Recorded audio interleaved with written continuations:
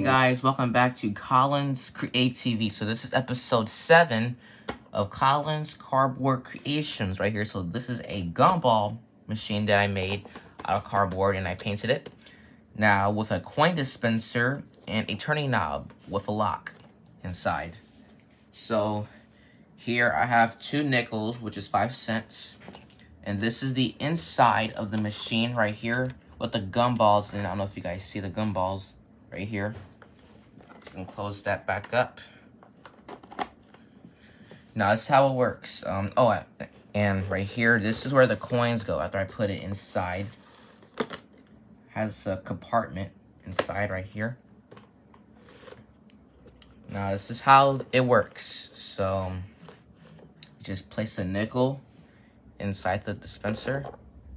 Then you slowly turn the knob like this.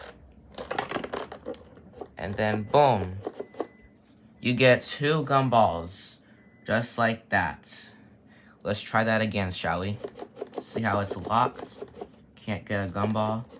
But you just place a nickel in here just like that. And you slowly turn it again. And get another gumball.